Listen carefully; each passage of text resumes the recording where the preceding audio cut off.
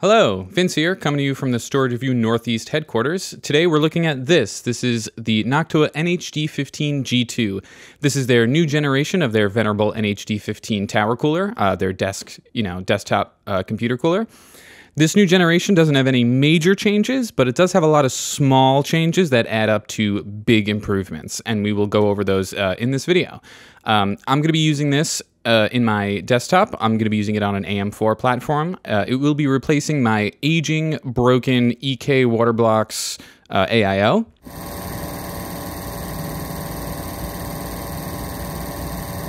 This thing is on its way out and needs to go. Let's just take a look at some of the things that come in the box.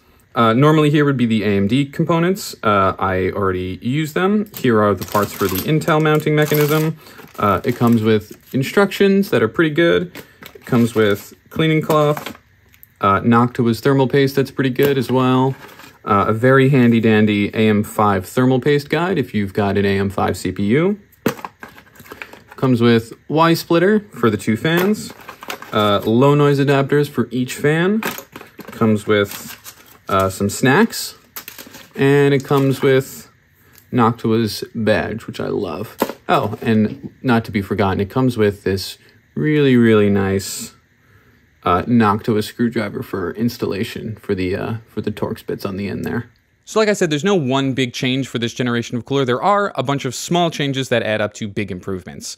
The most obvious is that it comes in 3 different varieties now. Regular, LBC, and HBC. LBC, unfortunately, is not Long Beach, California. It stands for low base convexity. Basically, the cold plate comes in different levels of convexity for different heat spreaders on different CPUs. So you can check out Noctua's website. They'll have all the information you need for which version will fit your particular CPU. Or you can just go with the regular version if you think you're going to change CPUs in the future and just get even more longevity out of a cooler that will probably last longer than you will. So in addition to the different convexities on the cold plate, you also get different fans. So these are new fans designed specifically for this new generation of cooler. A couple small things in there that add up to big improvements as well. The 2 fans that it comes with are 2 different speeds, and there's a whole bunch of science behind this if you really want to get into the deep dive. Gamers Nexus had a great interview that really goes deep into the science of why that matters. But the short version is basically having fans spin at 2 different speeds reduces the amount of, constructive interference with different wavelengths of audio. Another improvement with these fans is that they are made from a new special type of plastic that doesn't deform or stretch or degrade over time with, heat cycles and age. And that allowed them to really narrow the gap between the fan blades and the cage. And so what that means is these fans now have higher static pressure. And so like I was saying with adding up little changes here and there, that higher static pressure means they can have the fin stack on the heatsink be more dense. More dense heatsink means better cooling. With all that in mind, let's take a look at some performance numbers. Now, again, I am replacing ostensibly a broken AIO, but it's loud, but it still functions. So you'll still kind of get the same effect if you replace an AIO with this. I am in a very peculiar situation where I kind of got ripped off on eBay, but I don't want to talk about it, that I got a broken AIO. So replacing it with that, let's take a look at some performance numbers. They are not going to surprise anybody. Okay, so I skipped a lot of the boring parts, so you wouldn't have to watch it, but here is the cooler in the system. I highly recommend reading the instructions, because if I did, I would have realized I didn't have to take the motherboard out, but that's okay. I had to do that anyway, made it easier to get the rat off. This is obviously not a standard configuration, but it fits just barely down here. There's literally a millimeter of clearance between the heat pipes and the bottom, and this fan is a little higher and just clears the side panel. So that is something to keep in mind. This is a big cooler. The measurements are, of course, all over Noctua's website, so make sure you measure your stuff. I did measure this as well, so I knew this was going to fit. And the orientation of this matters as well. I had originally had it flipped the other way, but then the graphics card wouldn't fit. And I just rearranged the fans, so they were originally, one was over here, and I moved it back here to clear my RAM, and, just to kind of get it a little oriented a little bit better. But still the same configuration as far as pulling air from the front, going out the back. This way we're not fighting stuff. There are markings on the bottom of these fans to show you which direction the air flows, but as a general rule of thumb, the side of the fan that the hub is mounted on, here I can show you with this fan, Generally, the side of the fan that has the hub on it, you know, not the open side, the side that has the little frame, this is the side the air comes out of. I'm gonna get this back hooked up to my system and check everything out and go from there. Overall, I'm expecting a pretty big improvement in general airflow in the case. One thing that I will show you is having an AIO, at least in the configuration I had it, you know, everything stayed within temps, but all of the components in here ended up being a little bit warmer. And I think going with a tower cooler that just shoves the air out of the back here, I think will overall improve the thermals inside the case, as well as not having the restriction on the front here. Let's look at some data. Shout out to log charts. I found these guys just Googling like hardware info, you know, logging stuff, and I found these. This is such a great resource. Anyway, so this is the EK AIO that I had. This is, you can see here, the average temperature is around 71 degrees, 72 degrees, pretty stable. This is a 30-minute burn-in test in Cinebench. I did the same test between both. The ambient temperatures were the same as well. It's an air-conditioned room, so all other variables are more or less the same. Looking at the NH-D15, the temperatures are pretty stable throughout, and we're hovering around 65, 64 degrees.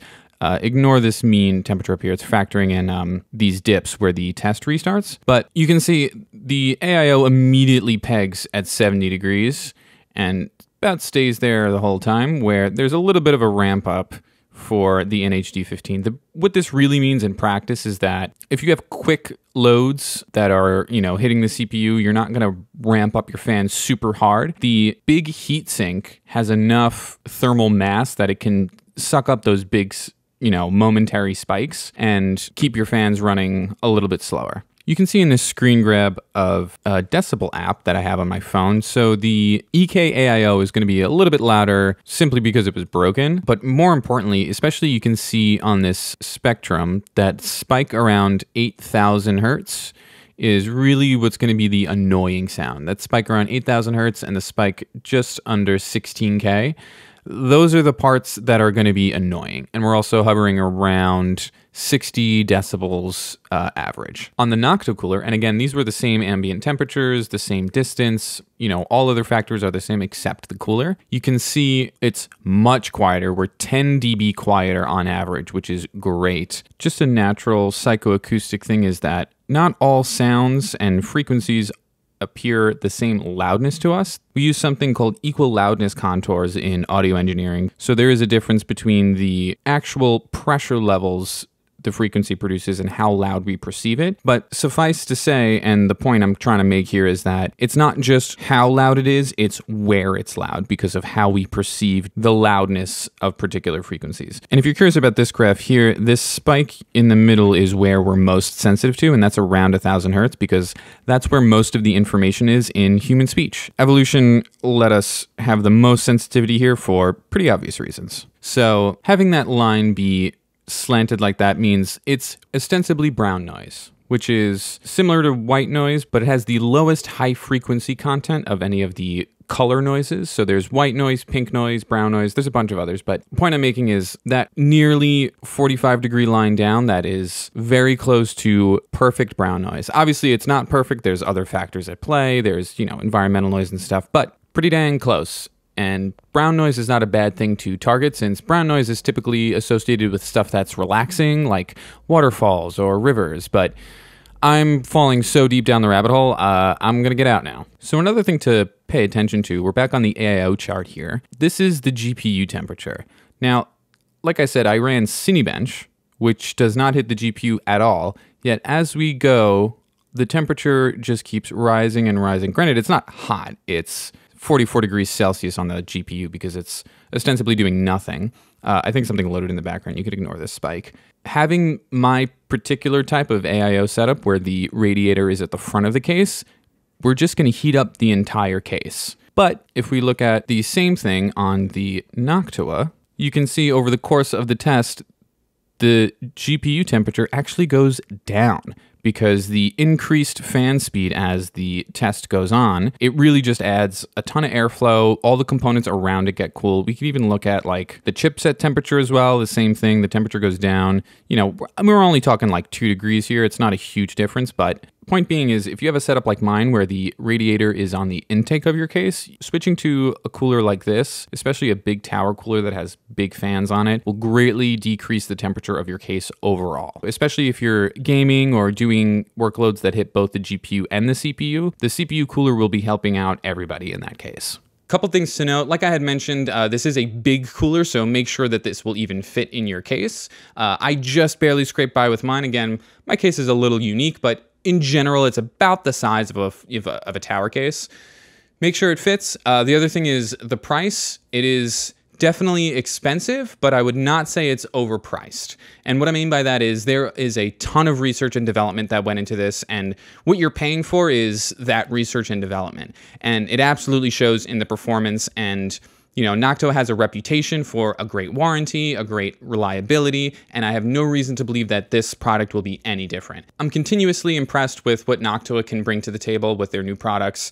This is no exception. It's great. I definitely recommend it if you've got the spare cash for it. And again, it's expensive, but not overpriced. With all that said, check out the write-up on the website for this that I did. Check out Noctua's website. If you're interested in this, be sure to check out which version, which convexity works best for your CPU. Make sure it's going to fit in your case, of course. Other than that, be sure to like, comment, subscribe, all that good stuff, and stick around for more videos like this.